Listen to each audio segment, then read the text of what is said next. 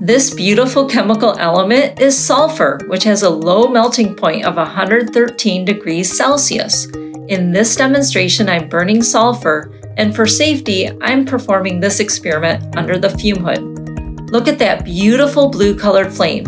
Not only is sulfur burning, but it is also melting and changing its allotropic form. I supercool this liquid by pouring it into water. As a yellow brittle solid, sulfur exists as an S8 ring, but getting the sulfur above 200 degrees breaks open this S8 ring, forming a chain of sulfur atoms, and the color of sulfur changes from yellow to black. Supercooling locks in that long chain of sulfur atoms, contributing to a unique elastic property. This new sulfur is amorphous sulfur. Amorphous sulfur is not its most stable form, so sulfur will eventually form back into the S8 allotropic form.